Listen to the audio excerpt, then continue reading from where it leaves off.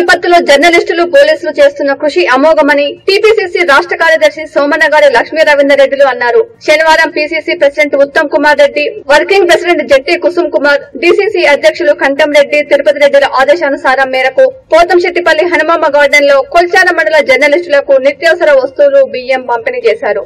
అనంతరం స్థానిక Kolcharam police station లో ఎస్ఐ శ్రీనివాస్ గౌడ్ సిబ్బందికి శానిటైజర్స్, మాస్కులు అందజేశారు. ఈ కార్యక్రమంలో కాంగ్రెస్ నాయకులు నాగరాజు పంతులు, సిద్దిరాం రెడ్డి, ఎల్లేశం, రమేష్, అనిల్, సిద్దిరాములు తదితరులు పాల్గొన్నారు.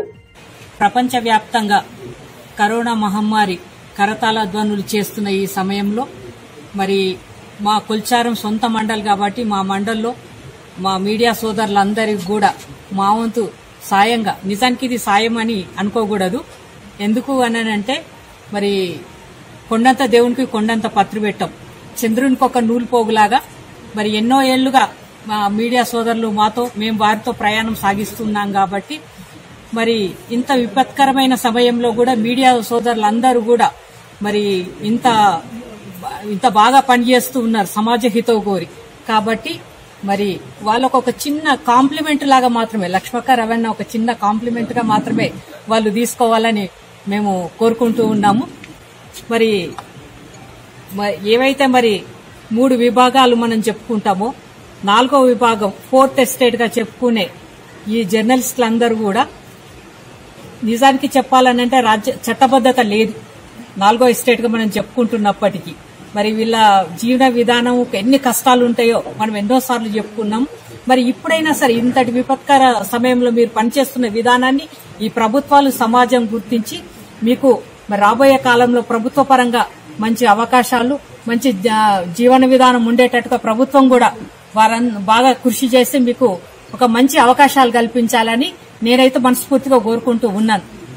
మరి కాంగ్రెస్ పార్టీ పిలుపు మేరకు మరి పీసీసీ ప్రెసిడెంట్ ఉత్తమ్ కుమార్ గారు, మరి అలాగే వర్కింగ్ ప్రెసిడెంట్ జట్టి కుసుమ్ కుమార్ గారు, డీసీసీ ప్రెసిడెంట్ తిరుపతి రెడ్డి గారి ఆదేశానుసారము 2nd, 3rd 2 రోజులు కూడా రైతుల సమస్యలు ఏ రకంగా ఉన్నాయి, మరి ధాన్యం విషయంలో వాళ్ళు ఏ రకమైన నిరాశ చెందుతూ ఉన్నారు, కొనుగోళ్ల విషయంలో మరి అక్కడున్న పరిస్థితులు ఏ రకంగా ఉన్నాయి అనేది మరి అధిష్టానానికి తెలియవలసిన బాధ్యతను మరి నియోజకవర్గాల్లో మండల స్థాయిగా అన్ని గ్రామ స్థాయిలో ఉన్న కాంగ్రెస్ నాయకులకు ఒక పిలుపునివ్వడం జరిగింది. కాబట్టి అందులో భాగంగా మేము కూడా కొల్చారం మండలంలో మరి వరి కొనుగోలు ధాన్యాలు, మిగతా ధాన్యపు కొనుగోలు ఏ రకంగా ఉన్నది, రైతుల స్థితిగతులు ఏ రకంగా ఉన్నాయి, వాళ్ళు ఇంకా ఈ ప్రభుత్వం నుంచి ఏ రకమైన సహాయ సహకారాలు కోరుకుంటూ ఉన్నారు, ఇవన్నీ కూడా మేము అధిష్టానానికి తెలియజేస్తాం.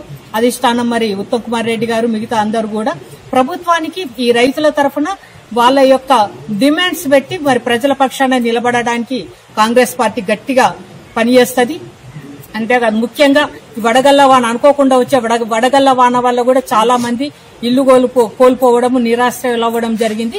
దాని మీద కూడా ఈ ప్రభుత్వం ప్రత్యేకమైన దృష్టి పెట్టాలి, వాళ్ళకు సరైన మరి సహాయ సహకారాలు ప్రభుత్వం అందించాలని మా తరఫున మేము కోరుకుంటూ ఉన్నాం.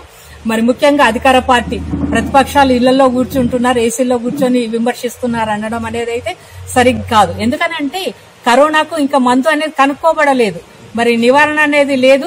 కాబట్టి లాక్డౌన్ ఒక్కటే మార్గం అని ప్రభుత్వాలు చెప్తున్నారు. మేమందరం కూడా కాంగ్రెస్ పార్టీగా సమాజ హితవు కోరి ప్రజల యొక్క సుఖ సంతోషాలతో వాళ్ళు ఉండాలనే ఉద్దేశంతో నివారణకు కొంచెం అడ్డంకులు అనేటివి ఉంటాయి. కాబట్టి ప్రభుత్వం కూడా మా అభిప్రాయాన్ని మన్నించి కొంత నివారించడానికి వాళ్ళు కూడా లిమిటెడ్ గా పాసులు అట్లాంటివి ఏమైనా జారీ చేసి లిమిటెడ్ గా కార్యక్రమాలు చేస్తే బాగుంటది. నిజంగా ప్రభుత్వం తలుచుకుంటే వాళ్ళు అక్కడున్నా కూడా, ఇక్కడున్న కార్యకర్తలు కావచ్చు, మండల స్థాయి నాయకులు కావచ్చు, కార్యక్రమాలు చేయడానికి మంచి అవకాశం ఉంటది. మరి దీన్ని కూడా రాజకీయ కోణంలో చూడొద్దు అని చెప్తున్న వాళ్ళే మరి రాజకీయం ప్రచారం చేసుకోవడం అనేది అయితే ఈ సమయంలో తగదనేది ఒక నా అభిప్రాయం. కాబట్టి మరి మాకు ఇట్లాంటి ఒక అవకాశం ఇచ్చిన మా మీడియా సోదరులందరికీ కూడా నేను కృతజ్ఞతలు తెలియజేస్తూ ఉన్నాను.